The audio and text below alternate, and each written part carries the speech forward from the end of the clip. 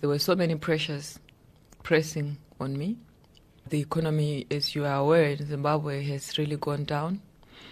The departure of artists left, the community so small, the community of artists, as well as the viewers and friends of the gallery were reduced dramatically. So you had to try and adjust to that kind of phenomena. And it was very difficult and traumatic for me because this was my gallery family, Every day somebody's coming to say goodbye to you.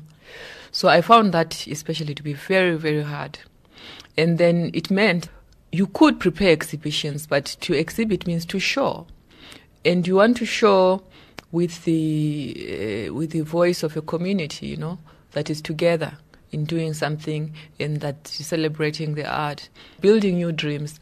And you cannot do this on your own because an exhibition is a showing. And so who was I going to show to and with? So it aged me, you just suddenly felt a sense of collapse. And something, in the country itself that surrounded the gallery seemed to be, and still is, on its knees. So I felt that I was in a tragic moment in Zimbabwe, more tragic than even the moment of our armed struggle for independence, because then, we had a very fierce and very affirming, undertaking, and we were going to do this, going to do that, even though we were a colonized people and we were an excluded people. But we felt such a sensation of overcoming the impossible. So there were dreams, and we were the dream children. And suddenly we were in this period, you are just perplexed, stunned, astonished. And you look outside or you go to the city center, which is where the gallery is situated, and you see such absolute and tragic poverty in people's eyes, along their brow, the queues, the lack of bread, fuel queues, there is no petrol. So I thought, first, how do I get to work? Just that. How do I get there from my house to work? There were so many perplexing questions. What do I eat? There's no bread. There's no mealie meal. And I was quite shaken and shocked. And there was no one, because everybody, as I said, was leaving.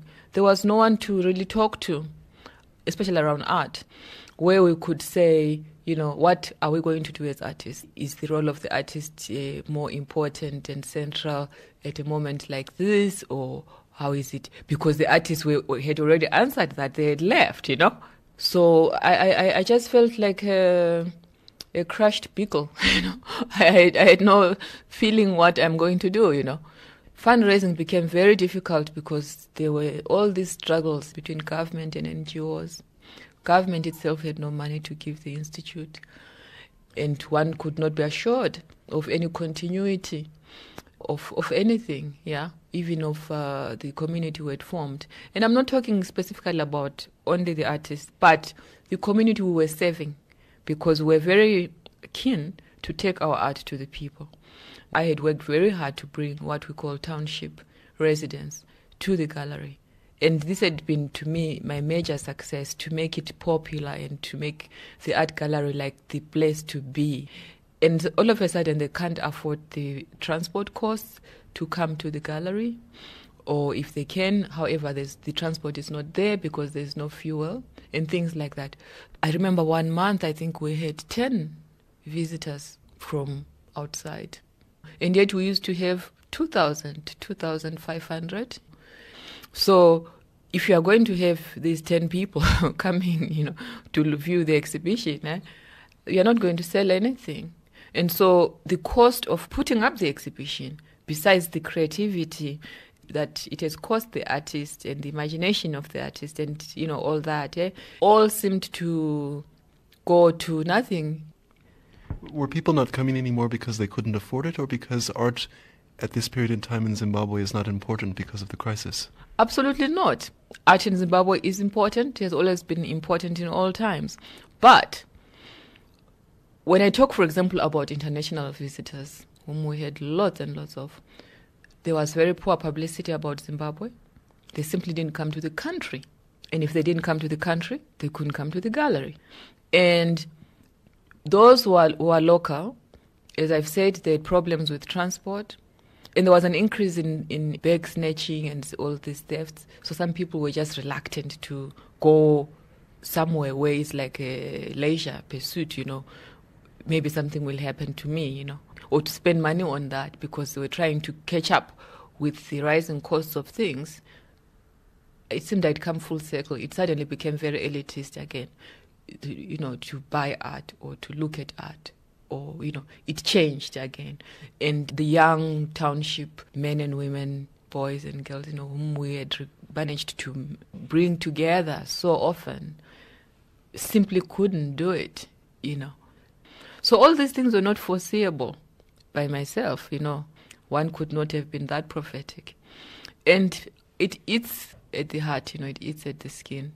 And in the end, you deteriorate in your sense of control and responsibility, and you yourself need help, and it's not there, and you feel like the last person on earth. Everything just had to be rethought, and for all the things that you were thinking, you had absolutely no answer, especially if you are so committed to, and you had been so committed for so long, like I had been for 6 years with the gallery. Should I leave the gallery? What will happen to it? Does that mean all my work which I've put in will be sustained? But of course, it's impossible, because that person, they might be as motivated as you were, but they might not have the resources to do it. I did not want to be a witness to that collapse, because I didn't think I could survive it. One of the other factors was, of course, that your salary was worth nothing at the end. It was never, ever worth anything. I don't know if I was getting 25 US or whatever. I don't know. It was never, ever really a salary that one could talk about. And my mother was always saying, when I was trying to open an account somewhere, she would be pinching me and saying, you have to fill your salary. Don't do that, People will wonder that you really accept such a salary, So I always had to subsidize my life at the gallery. But I didn't feel it because I had wings, I just felt, creatively. I learned so much, and acquired so much understanding of creativity and such knowledge, and got to know so many wonderfully talented people. So I feel immensely privileged that I had that, and that I assisted a lot of people towards achieving also their goals. So I don't regret my role, but this, however, could not go on. It even seemed cheaper for me to stay at home, because I don't have fuel costs or any other costs except to just make sure I have enough potatoes in my kitchen or so, And of course, I began to just change what kinds of ideals of living. So it became a lifestyle choice. And I thought, okay, I'm a writer. In fact, working at the gallery had stood in some ways between me and my writing, though it had enhanced it in another way. So it seemed to me, if I go back and write full time, I'm still contributing to the nation, in fact, to the international community, a cultural product of my country, And so I stopped weighing these things up and saying which is which, and just accepted that perhaps I was trying to juggle too much. And they felt, well, maybe it's time for you to rest. If you can take 2 years off, it might be good for you. But I decided to remain in the country. Why did you decide to stay in the country? These decisions are never clear. I mean, of course, there's my family, my parents, my young brother. Some friends are still here. But the decision is never clear, when you actually, what really makes you in the end write that resignation form, whatever. But I remember I had been given a year off. First I thought, okay, I'll take a year off, see what happens, come back. So I went to Berlin with a year's grant. I only lasted 3 weeks before I was just completely homesick and felt I had to reverse this immediately. And I phoned my mother and she said, oh, do you know your secretary has resigned? I think about 10 people resigned while I was away or something. And this shocked me because I really felt, because she was such a good secretary administrator. And I thought, for her to leave, like, what is my and I thought, no, I have to go back. Then I also got a message that the ceiling of one of the rooms in the gallery had collapsed. Well, I couldn't sleep anymore in Berlin, you understand? And so I had to come back. I mean, it's just emotion. And so I came back, not knowing, okay, what does that mean, coming back? I had not thought of this. And then when I came back and reviewed the situation, I realized that really everything was just it was so messy. And I was not the one to fix it. My coming from Berlin was not going to fix the ceiling or to bring back all these fantastic people I had trained, I felt dislocated, and it was apparent to me that I better pursue my novelist career. Zimbabwe is living through a crisis at the moment. Do you feel it's the role of artists to go ahead and denounce what's going on at the moment? I don't know about denouncing, because to denounce is to abandon in some way, or it is to corrode something or someone. And there should be no prescriptions for artists. I would never be one to say artists should say this or say that or do this or do that. Any prescription, I remember Marichera saying, I want the maximum space around my typewriter, maximum space, And an artist must be given that liberty to explore whatever subject they wish, no matter what the times are. So I simply think that sometimes you cannot escape the times you are living in, and that percolates into your work. And I have, written about things which have happened in Zimbabwe, like the book called The Stone Virgins. Not because I thought it was my task to do so, but because I felt a deep inspiration to do it. I think an artist has the privilege of being on the margin and of looking in. Of course, I mean, I don't have an absolute answer for this. I mean, am I saying that artists should stand aside and watch a Holocaust? No, I'm not saying this. My friend Chenjerai Howe, for example, is in France now. He was writing very harshly against government, even before things became as bad as they are. But eventually, according to him, he had to flee and go and live in France. And I'm writing back and forth with him now. He's feeling very lost, solitary, misunderstood, yet feeling some justification. I told you, people, and you thought, I was crazy, or someone had bought my head. The whites had bought my head, and I had done this, But indeed, you are living through the times I had projected, yeah? I have a strong fear of living in exile. Personally, to be honest with you, I spent almost 10 years living in Canada, and I don't really wish to go back, because I've already spent 10 years of what is really a human life is quite short. I can't go back to Canada. It seems to me not very creative use of my lifespan, And if I lose the vision and the space which I'm inhabiting now in Zimbabwe, would I still write the same? I have friends like Nuruddin Farah who believe that they can write from anywhere. They just need a room and a desk and a glass of water, And they will write as though they are in their homeland. But I can't. I have to see, and sense memorable and tangible things that that come to you as you observe people, and the pain that you harbor as you watch them, as you participate in a life with them.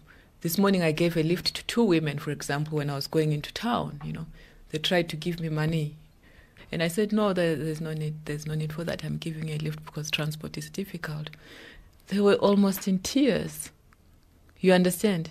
And for me, I'm almost in tears because I'm thinking, what have I done? I'm one person in a car which can take 4 people. And these women just struggling to survive. And then I was very moved because then they asked me for my totem. Oh, what is your totem? So I tell them, okay, I say my last name is Vera. And one of the women says, are you Vera who writes? I said, yes. And she grins, she's happy. And then I'm happy because I'm thinking, people take seriously writing. These were women who are obviously poor, going maybe to the market to try and do something, but they know about things in their culture. And I felt people, just ordinary people to whom I give lift, they know that there is a writer called Yvonne Vera, isn't it? So that's my community. As a writer, therefore, it is my role to absorb and synthesize those experiences that are at the ground. One time I gave a woman, I bought avocado from her from the streets, and she started dancing, just dancing with a laughter that was like, she was just like a unique being, She danced in like a locust, you know what I'm saying? And I just loved this woman, old woman, she had so many rags around her, but she just felt she was specially chosen. Just that. And yet there's a pathos to this, There's something very painful and devastating. And I come home, I lie down, like for 4 hours, and I replay this woman, and her manner and her ways and her laughter and her tying up of her robes and things like that, yeah? Until my mother just says, hey, can you please just stop this, My problem is I can't even understand it properly to give it a name. To comment on it. And that's my level of thinking and feeling. And if I met the president today, I would have no advice for him except to ask him to walk the streets I've walked.